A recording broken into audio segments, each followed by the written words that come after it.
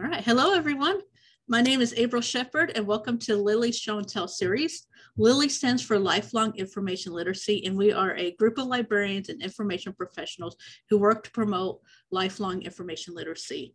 If you want to know more about Lily or to join, I have my email address in my Zoom name, so you should be up at top, so you can just email me. If you have any questions, comments, concerns, or if you have an idea for a session, you can also email me.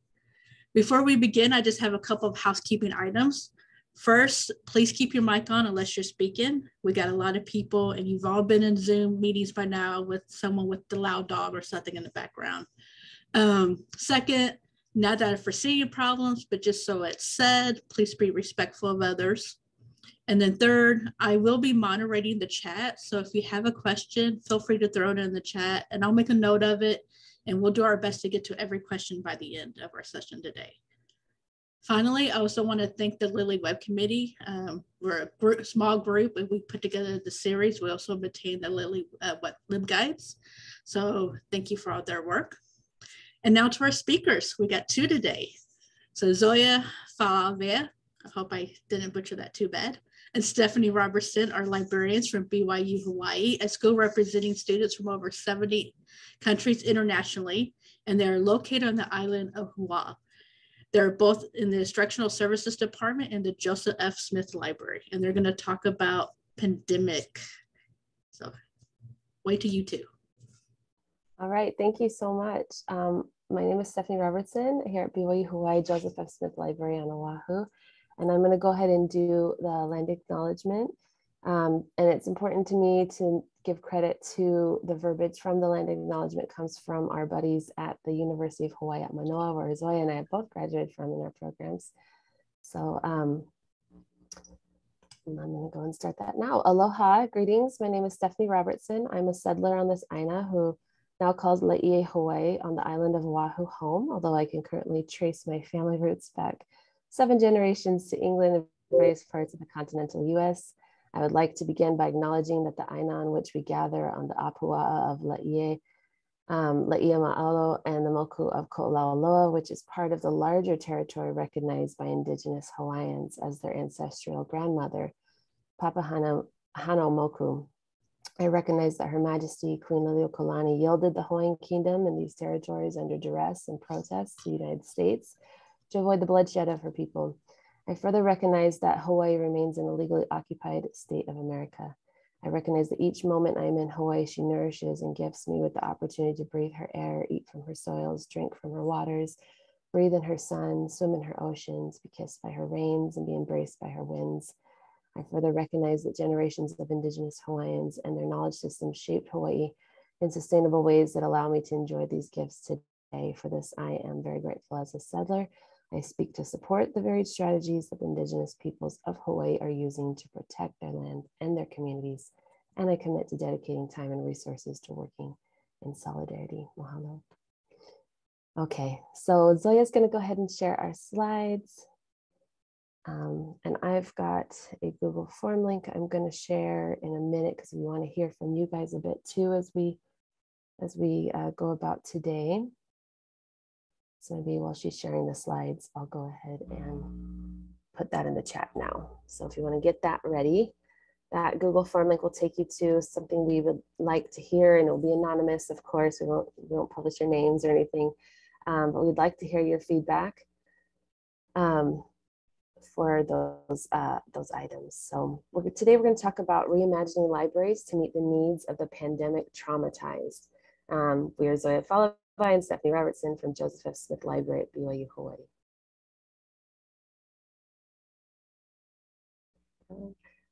So our objectives today, we want to consider a more holistic approach that encompasses blended learning and mindfulness. We want to discuss compassionate listening and flexibility by using strengths-based, student-centered frameworks that re-examine how our library services and spaces can support help-seeking self-efficacy and self-regulation. And then finally, in the time remaining, we want to discuss with everyone and review best practices, affirming discussion together, because we hate the phrase that we keep hearing, this is unprecedented times, but it really truly is. And so we don't posit ourselves as total experts of exactly what to do, because we're all figuring this out together. So we'd love to link arms with you. and discuss, and possible workshop ideas for your library. So we'll start with mindfulness. The first goal, of course, as I mentioned, is consider a more holistic approach that encompasses blended learning and mindfulness. So with our next slide, this takes us to a little bit of an activity before we do the form, or if you've already done the Google form, that's okay. But there'll be time later if you haven't though, so it's okay. We're going to consider in the Google form, if you feel up to it, participating and just sharing, shooting out something, it doesn't have to be perfect, of how have your students been affected as learners because of the pandemic. I think we're all seeing it. Well, we're all noticing it, you know, and we may be feeling that way a little bit too. You know, I'm in charge of the faculty workshops here on campus every week, and most of which we conduct online. We're doing 2 in person this semester, but the topic today for our faculty, we're having a therapist come and talk about, it literally says, help, I'm burned out, how to help educators with their mental health during the pandemic, you know, teaching in the pandemic. And so we're all having this conversation right now. So I want to invite you to go ahead, and we're going to do a mindfulness activity. We're going to make space for a little bit of quiet here. If our little book turning there is distracting to you, you can take your gaze anywhere in your office or your home or wherever you are right now. And this is something that I do with my students to invite a little bit of quiet and a little bit of silence, which is so important to the learning process that gets lost sometimes. So let's go ahead and in our chairs, sit up straight and tall, feet flat on the floor, shoulders back and down, hands resting gently in your lap or the desk or whatever is comfortable to you. And yes, our instruction is on campus because we had a vaccine mandate for fall. So I do a bit of this in person, but we're all wearing masks. So I'm just in my office right now, so that's why I get to be maskless. But anyway, and let's just take a minute to invite some calm and some reflection into this time together, because that's part of taking care. If we're taking care of ourselves, we can better assist others, right? And assist the pandemic-traumatized students. But what if we're a little traumatized? So we can invite 3 minutes of silence into our day. And that's hard for some of us sometimes. I know that I have ADHD and anxiety that I'm treated for, and it's tricky, but I found this to be something that's really been helpful. So I want you to take your gaze to anywhere that you are, a soft gaze. I'm going to look at the lamp straight ahead at me. And I'm not going to stare at it really, really hard. I'm just going to take a soft gaze to it. And with this nice tall posture and rested arms and feet flat on the floor, I'm going to take a deep breath in and out through my nose. So if I weren't talking, my lips would be closed and I'd be breathing kind of in the back of my throat, in and out slowly through my nose. I do 4 counts in. So let's do that together. And if you want to make it sound like the ocean, all the better actually for your mind. Neurologically, studies have been done, and this does, even 3 minutes of breathing like this can totally restructure your stress in your brain neurologically. It's really cool. If you want to Google the brain scans online, they're there. So let's do that together. And it's going to sound like this. You're going to breathe in for 4 counts like the ocean, hold for 2, and breathe out for 4. Ready? Begin.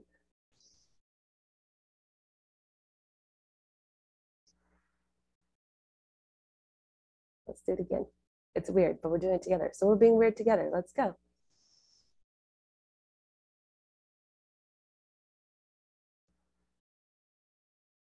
And yes, you can absolutely do a variation of this. When I'm doing in a short demonstration like this, I tend to do the box breathing, which is 4, 2, 4, 2, you know. But sometimes it's better to breathe out longer than you breathe in. So you'll find what works for you. But I invite you to do some sort of this breathing as we do this grounding exercise. It's very common in therapy, in CBT, or other, you know, mindfulness settings. And so with your soft gaze and whatever type of breathing works for you, I want you to ignore the chat for now. I know as librarians, we want to give each other information. We want to get in the chat. We want to talk. We want to do this and that. But I want this time to be just for you, okay? And so let's take a soft gaze. And when we breathe in, I want you to just notice 5 things that you can see in your peripheral vision. Don't dart your eyes around, just 5 things that you can see, and just name them without judgment. So for example, I would breathe in And as I'm breathing out, I would just name it. As I'm breathing out, I would say, like, in my mind, lamp, chair, window, rug, desk. You know, just name 5 things. Okay, so ready? Let's do that. Begin. In and out. Just name it in your mind. 5 things you can see with your soft gaze. Good. And on your next inhalation, I want you to notice 4 things that you can feel. So I might name, without judgment, the seat of my chair underneath my legs, my feet on the floor, the hair that I can feel falling on my shoulders, my back, and my hands touching together. So let's do that. Ready? Breathe in. Name without judgment 4 things you can feel. On exhalation, go. Great. Next is 3 things that you can, we're going to say hear this time. Okay, ready? And inhalation, and then exhale, just name them. 3 things you can hear. I hear my diffuser. I hear the sound of my voice. And I hear a little bit of the air moving in the room. Ready? Begin. Yeah, 3 things you can hear.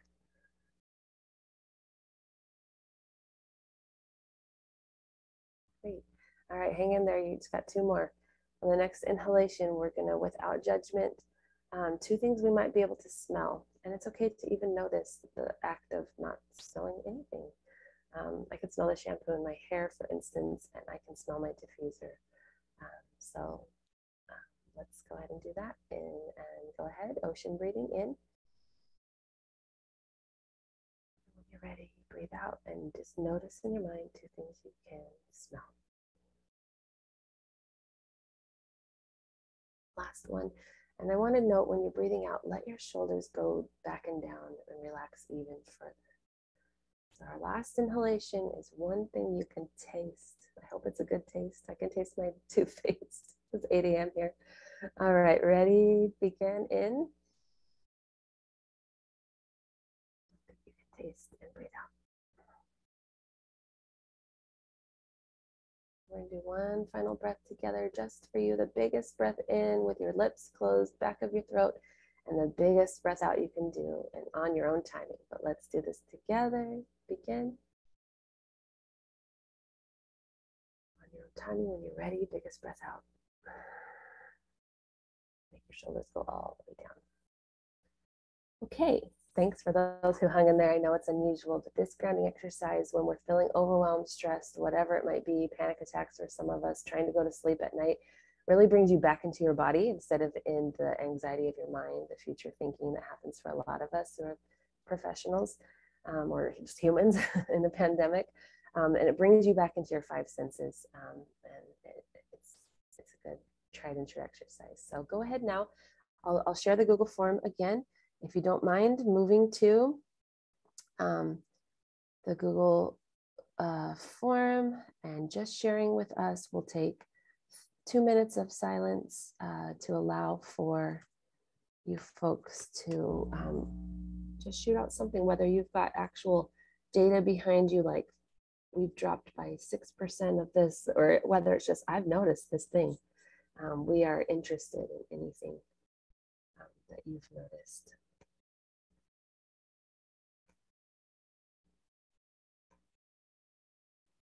10 responses, 11. And it's okay to not know. There's a second question on there. Feel free to not answer it yet, but you can't, if you already did, that's okay. Or if you want to, that's fine too. But the second question we'll talk about later. Let's get a few more.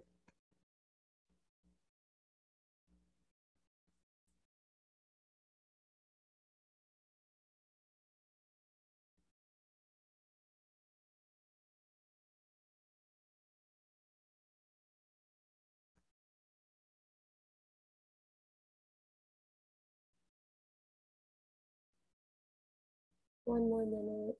If you have anything to add, even if it's not sure, you know, that's okay. Just to the first question, at least. Stephanie, you're getting a little quiet on us. Oh, can Can you hear me a little okay now? That's better. Thank you. Okay. Sorry, I think I was pushing my mic back. Thank you so much. Okay, so before I go on to what I'm going to say on my slide, let me just share a couple of these responses and check in with yourself, reflect, and consider, yeah, do I notice this as well? The question is, how have your students been affected as learners, but because of the pandemic? Someone just said yes. I like that. Like, yes, they have, obviously. I respect that. Honestly, I don't know. Someone said less patient, more easily stressed, disengaged. Another, there's been a lack of interest in the library. They become more passive learners. Also, they lost critical study and support space that may have been disproportionately impacted certain groups. Another says they're so overwhelmed, their depression and anxiety are through the roof. We had unprecedented rate of DFWs this past fall, and many of the students expressed the doubt they'd return to college. And then they added ever. Oh, yeah. They feel freer to fit class into their lives instead of fitting their life around class. I've noticed that too. Students have some issues coming back face to face because they'd gotten used to being able to Zoom to class from the beach or from doctor's office, etc. Next response, let's read a few more. More irritable, disruptive in quiet spaces. Yes. The biggest problem is often the unknown. They don't know what's going to happen if their classes will be in person, moved online, if access to services will continue or be altered. That unknown and the constant change is really stressful for them. I think it varies. Some have done well with working independently online, and others have found more online and asynchronous work to be very frustrating. Another says, my learners are mostly in essential healthcare professions. Half of those professions had their education accreditation organizations require educational experience to remain mostly in person.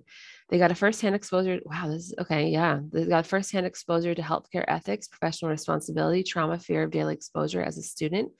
Their educators are being chronically exposed to healthcare work, asked to bear the weight of students' dysregulated emotional experience, and adapt their teaching wherever possible to mitigate health concerns is on top of the experience of illness and death that students, staff, and faculty were experiencing daily. So when I started to read that one, I was like, oh, wow, cool. They got the firsthand. They didn't have to go online. And then I stopped myself thinking, wait, everyone else, their peers got to like kind of retreat in their pajamas and deal with the pandemic, and so, yeah, as I read the comment, I'm like, yep. And they didn't get that privilege. They got the same stress that the healthcare professionals like firsthand.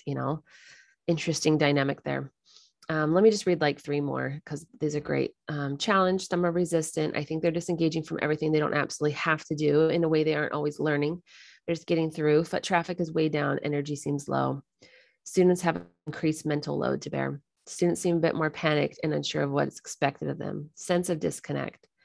I'll just read one more. Forced to adapt to online learning when that wasn't necessarily their choice. Many have lost family and friends, lost jobs, etc., which has also made learning and staying enrolled difficult. And that one was from a community college librarian. So maybe we'll go back to some more because they're just so great and so awful at the same time, right? So great that we are all noticing these things and seeing some patterns, because then we're like, okay, we see these common denominators. What are we going to do about it? Which is our topic today. And then at the same time, I'm horrified for them and all of us that, okay, we want to protect each other, so we need to stay home, but it's drastically affected the way that we learn. So how do we deal with this? So at our campus, because we have been face-to-face since fall, our students, there was a big, maybe some of you saw us in the news, there was a big pushback because we had a vaccine mandate if they were going to be here, and they had to be here in the fall because of the way our accreditation works, and because we're such an international campus of over 70 countries here on campus represented. It was affecting people's visas. It was affecting a lot of things for us. So we needed them back. So we had the vaccine mandate, and that had, as you can imagine, a big uproar. I think we ended up on Fox News, maybe not too unsurprisingly there, but we couldn't offer those online options anymore and maintain some of our important things that we were doing. So as librarians, we decided, okay, let's consider, as it says here on the slide, a more holistic approach that encompasses blended learning and mindfulness. We were preparing as a campus for all these things here, considering student ability as a whole student to be able to function in various learning environments, such as our technology, which is our campus LMS, which we use Canvas. Some of you use Blackboard. Hawaii has an open access, UH uses an open access LMS called El Lima. So whatever you might use, we're considering the fact that most of us lived there over the last year. And as an English 101 teacher for the last forever, I noticed that I was teaching more how to use Canvas than English 101 sometimes with my freshman students. So, navigating, as one of the comments said, they didn't plan to be online for most of them. They're new freshmen, they're figuring out college, and now they're figuring out all this tech, and some of us faculty members were also figuring it out, some faster than others. And then in-person meetings, now we have mostly in-person on our campus, and maybe some of you do as well. And eventually everyone will, and you'll have to figure out how to make this transition like we've been grappling with. Quarantine, our students come from all over the world. And so Zoya and I were talking about the other day how that has greatly affected, okay, great, we're face to face again. However, half the class is in quarantine. So we're still very blended and very hybrid, which is my last point there, hybrid. How can we mindfully consider not just how our students perform in class, but as a whole person, mind, body, spirit? If there's something's not right with their soul right now because they've been rattled, either mental health or just the downtrodden, as we've looked at in our common comments here on the Google form, they might be a brilliant student, but they're not going to perform well as a brilliant student. If something's wrong with their health because they have COVID, or or we are allowed to have other colds and flus right now, and it seems like, oh yeah, that exists too. Lots of things going around. They're just not bringing their whole selves, and we cannot approach it the same way as many of us are finding that we did before. I've always been a very compassionate teacher in the classroom, a little too jokey with my students, maybe a very friendly and approachable and all that stuff in the classroom to make a really nice environment for learning and discussing and all those things. But I've always been very strict in my policies because I found that students rose to the occasion if I required them to be in class, be on time, and not turn in late work. I'm now considering a more compassionate approach that we'll talk about next. So Zoya's gonna, I think that was my last slide for this section, but let me just make sure. Yes, so I'm gonna turn it over to Zoya.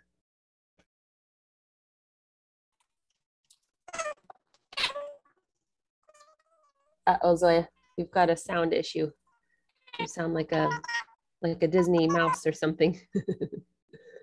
Can you hear me? Yes, yes, good. Okay, I just changed it again. Is this better? Yeah, that's great.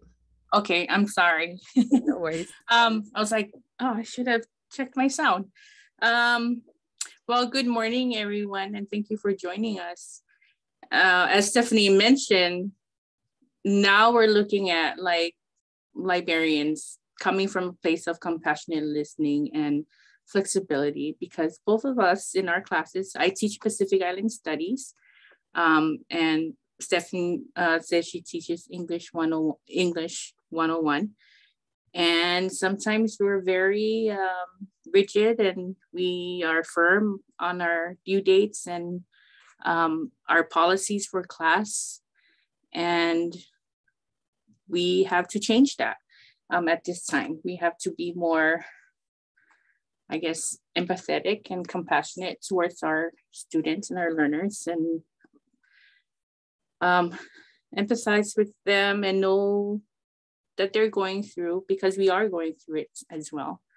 And as librarians, so we were thinking about this when we were planning this study and presentation, because it's a study we would like to do. And we're looking at how, as information, we teach information literacy, and information literacy is not an isolated skill, because it correlates and builds upon other competencies and learning abilities like critical thinking, problem solving, metacognition, active learning. And we hear in the literature that when we're reading the literature, it proposes that, the college faculty, the staff, the administration, the environment, or college faculty need to create, a supportive college culture, or an environment that students can grow, and that students can seek for help to meet their academic challenges. And we're thinking, oh, where is the best place on campus to do that? And the library is the best place. And we are the best people to do it because, academic librarians, and libraries, we're advocates for lifelong learning capacities. And we are the ideal professionals and avenues to promote and teach and encourage these different learning skills and constructs.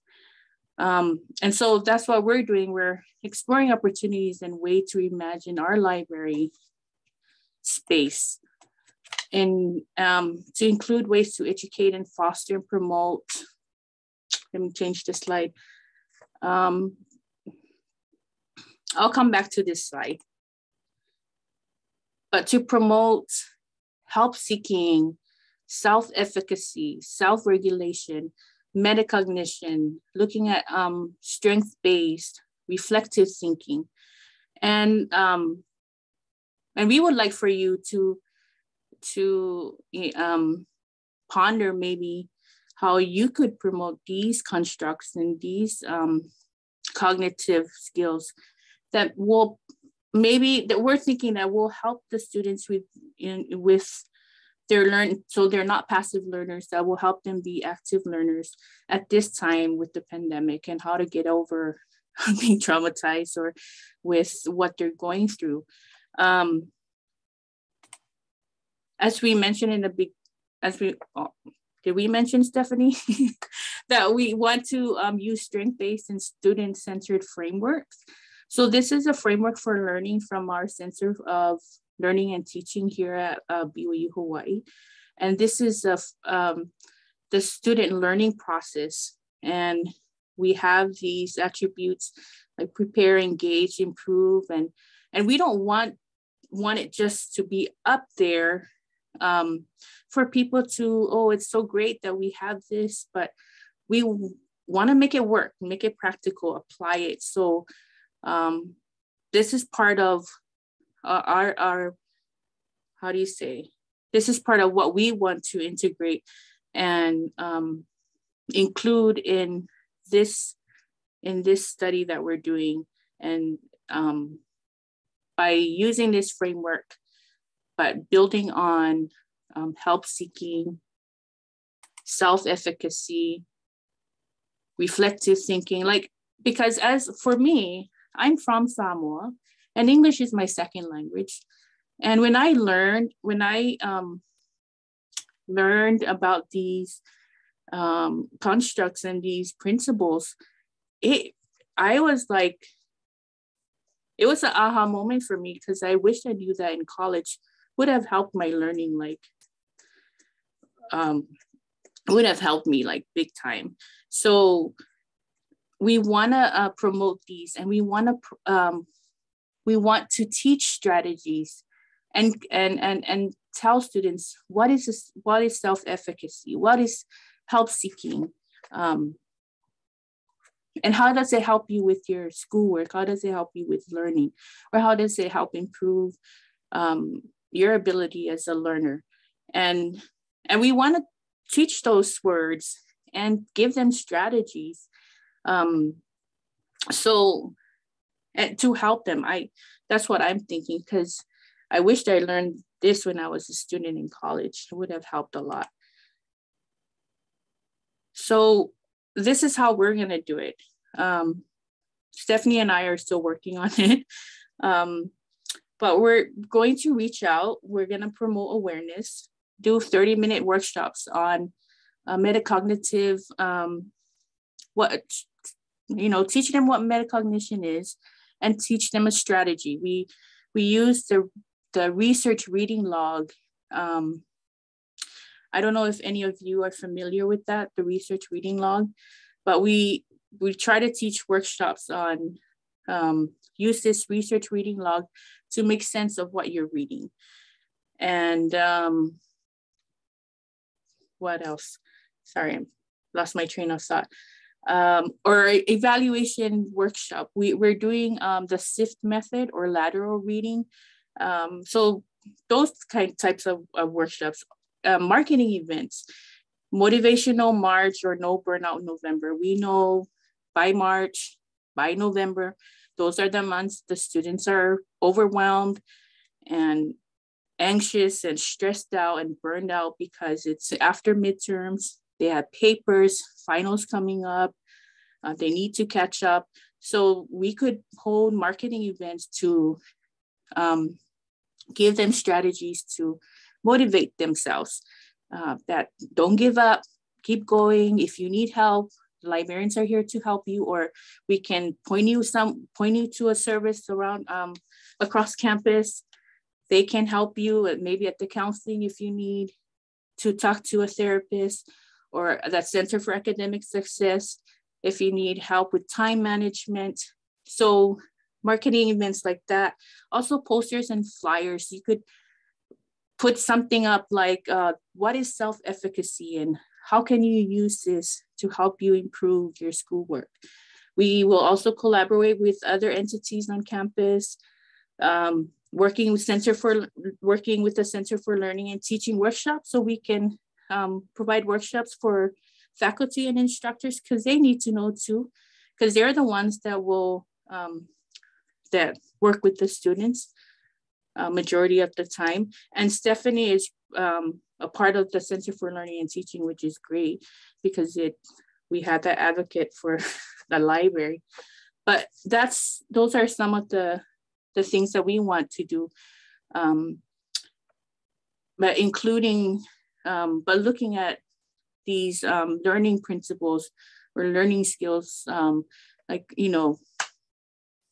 what is metacognition and what is reflective thinking, and how can you be a reflective thinker? And I want to tell the students that. I want to tell them what these terms are and what the definitions are, and then how to do it, how to apply it, how to make it work to help them in their learning. Okay. Yeah, great. So with this idea, all the great things that Zoya just shared, that most of them honestly are things that we have done before. And Esther was asking for the reading log. We could always share that too in the listserv or wherever later.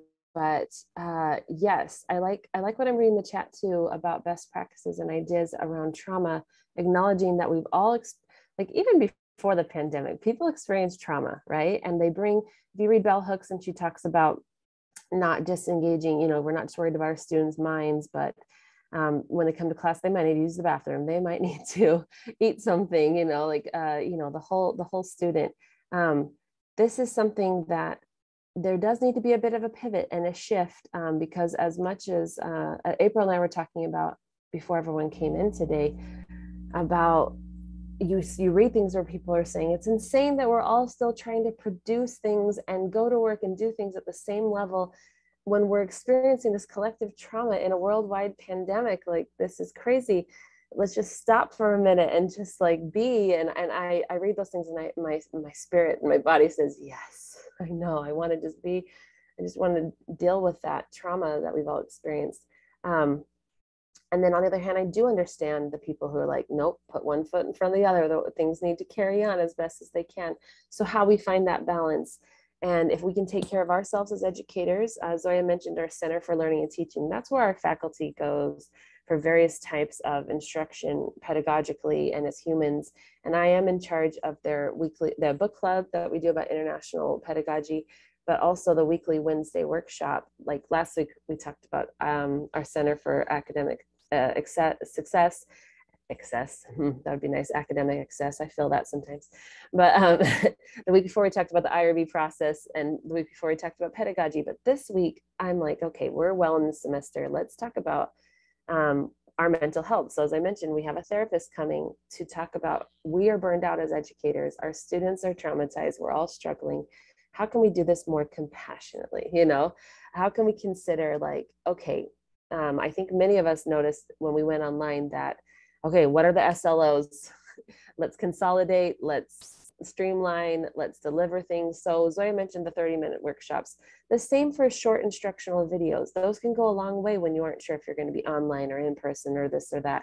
And in our research that we did over the last year, we noticed that across the nation, but especially with our students and our faculty, they want short videos. They want 3-minute or less things that can help with instruction. So just noticing those things as educators and as librarians, helping the faculty, providing support, and then being like the compassionate listeners that Zoya mentions. Those are some best practices, because we can direct people not just to resources for their research paper, but hey, you are a great student. And I think someone mentioned early in the chat, they acknowledge their students and they present for like, I'm so proud of you. You're so brave to do this. You're courageous. You're great. I love that. We're acknowledging that we're all coming from a place of trauma, many of us, you know. I love that too. So with that idea in mind, you're smart, you're brilliant. We're going to get you there with the paper, but can I direct you to a couple services on campus? So we have this academic center for success over here that they can help you with these types of things. And we have accommodations over here, and we have our counseling department over here. Let's take care of you compassionately, and I'll work with you. I'll talk to your professor, you know, and of course we'd love to do that, all that one-on-one with our students, and it's impossible, but there are ways that we can have workshops where more than one person we can reach, and we can do that digitally or in person, permit, if, you know, campus rules permitting, state rules, guidelines permitting. So with that idea, we wanted to look at a bit of discussion here on what you folks are doing. So we'll go back to the Google form. And if you don't have that link, let me grab it for you again. And we want to know, part of our affirming discussion here, if you didn't get a chance to fill out the second question, that's what we want to look at here, and maybe discuss for just a little bit. So I'll be quiet for 2 minutes. It's hard for me. But I think another thing that we're learning in our faculty book club that I'm heading up on Zoom right now with a great resource that was published in 2021. Each chapter is by very diverse authors talking about things. And we talked about silent learners. The problem with silent learners, there it is, Godzoe's got it right there. And spoiler alert, there's not a problem with our silent learners. This is the way we think of and view them, especially if we're thinking through a lens of the pandemic, you know, how students might be conditioned now to be more of a Zoom, not as active participant with their screen off, and they're not used to in-person engagement, and what are different ways we can do this. So anyway, allowing for silence in our time together is important for people to reflect, because we're different neurologically now because of the pandemic. So I am going to honor that, and for 2 minutes be quiet while you reflect and maybe fill out that form. Yes, I would be happy to share. I'll type that title in the chat while you guys are doing the Zoom. In fact, we have it actually in our works cited. Yeah. Yeah, we have it in our works cited, but I'll put it here too in the chat.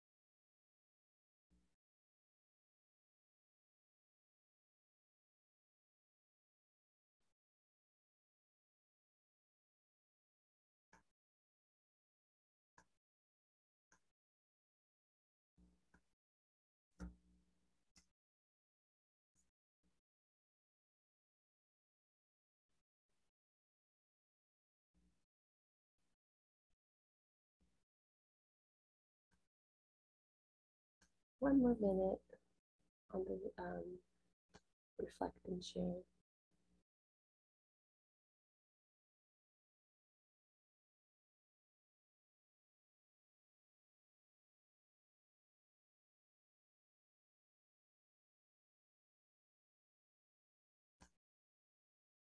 Okay, and while you're finishing the last thought, a great way to allow for our pandemic traumatized to participate more and to get back into the learning process is acknowledging the different ways that they've participated through discussion boards and things like that is still very valid, even if they might be sick of it. It might actually work better to engage our different types of learners. And something else that's worked well, of course, is a pair share. So we're just going to do, we don't have a ton of time, so we're just going to do a short one. And so I'm sorry, I hope it's not a frustrating exercise, but we're just going to do 5 minutes, and that's fast. So maybe only one of you will get a chance to talk, but hopefully at least 2, 3, real quick. I'm going to just assign a bunch of breakout rooms here. And so just go, if you're having trouble on a Mac, you just have to hover over the name of the room. It might just automatically send you though, and it will send you there. So I'm going to go ahead and do that now. And you can just be quiet too in that situation. If you prefer to have your camera off and not share, that's okay too. And we'll just do that quickly. And then we'll bring you back. It's going to be fast. That's a great question someone asked. Okay. Let's see. Here we go. Recorded. Now we're seeing everyone back. Hi guys, welcome back. I know that was super fast, but I wish we had a long time because I know we all have a lot to support each other with here.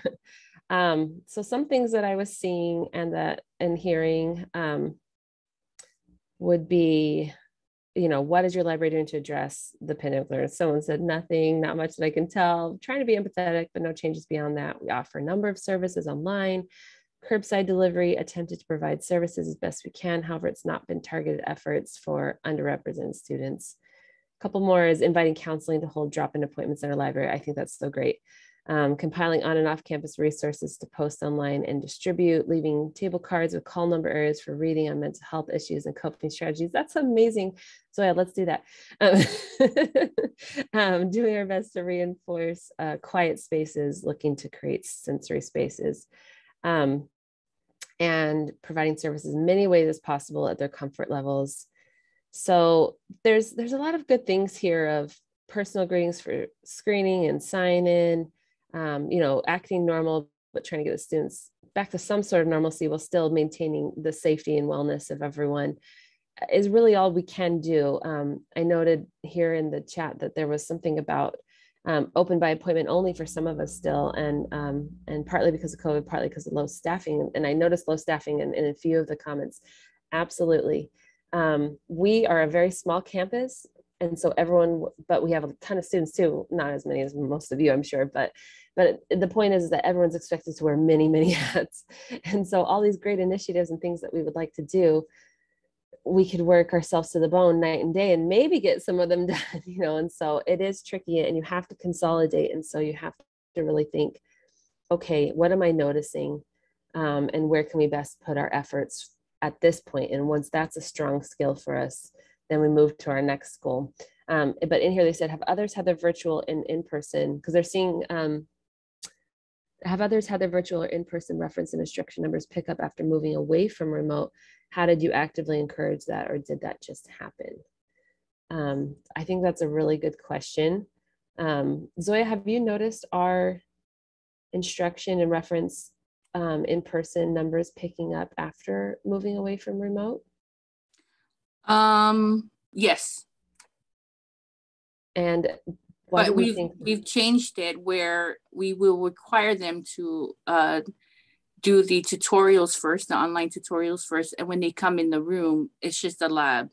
So we're not teaching any concepts or we can review with them, but it's a working time. When they come in, all we're doing is working on what they need to accomplish for the assignment. Yeah, I think a benefit of having them be more adept at the digital skills because of online learning means that it allows for us to create. I've just talked to Niche Academy about using their services to create decks of like different types of information and modules that students can go through. And you can do this for any type of software or program, but looking at things so that they can do the short and keep it short, because we have tutorials that are just like too long and we're learning we need to chunk those now, right? Because the pandemic learners, they need the shorter bursts. So I'm looking at creating those things that we can streamline and, okay, everyone look at this thing digitally and then come in for this workshop or these questions, because yeah, it's different now. And that's how you can kind of allow for the uncertainty of, are we going to go back online? And then you have those digital things available that can serve lots of people. April, I believe, Zoya, on our slides, did we have one more slide? Can you pull that up? There was another question on here too that I wanted to. There was the question about Have you worked with your social work department on trauma-informed care? Yes. So there was this great TikTok I was going to put in our slides, but I love this guy. He's a science professor that does dances with his students in the lab. You've probably all seen it. But he had a very serious one that was talking about the very real statistics of our students right now, having either like 1 in 5, I believe, suicidal ideation, and or attempts, as well, unfortunately. And that's common in higher learning anyway, but particularly now it's a real huge problem. And so we have had our psychology department at our faculty meeting do trainings, and then they offer, and so we direct people to these resources too. Once a week, there's a suicide prevention training for students and staff and faculty that you can go to and attend. Actual verbiage that you are trained to say. And then of course, our faculty workshop today at noon, our time, is going to be someone from the social work department talking about academic burnout and taking care of ourselves as educators so that we can better take care of our students and model that for them as well. So I think that's really important. Sorry, Stephanie. And we want, and what the library can do is offer the space here, because we have a classroom upstairs, and offer the space for them to come in, for our counseling services to come in and be in the library for their mindfulness activities or to do those workshops. Yeah, I agree. I think that when I first got hired and when I was like applying for this job and doing presentations to hopefully be hired, the thing I kept coming back to that I noticed our library was excited about was being in our roles, being a bridge, being the connector, bringing in those resources. It's a good place for all the conversations to come together and not just be in our different silos where our counseling department is trying to get out their message, through their PR channels, and our academic center for success is trying to get out their message through their channels. We can collaborate a little bit better with our social media accounts, with our emails, just to support each other. I love the suggestion of getting therapy dogs, not just because I'm a huge dog person, but also because I know that an article that I have coming out in a journal next month about social media and academic libraries throughout the pandemic.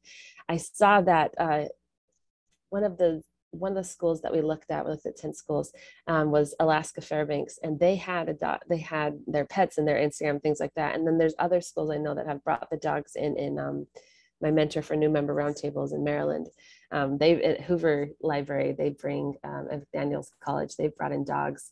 If you can, I think that's great. I think anything we can do right now to support our faculty and our students, because when we're taking care of ourselves, our message today is really like, let's stop and breathe. That's why we took time. We had a lot to share and a lot of information, but we wanted to take time first to breathe, because we knew you were all coming from places, going places after this, have a lot on your mind.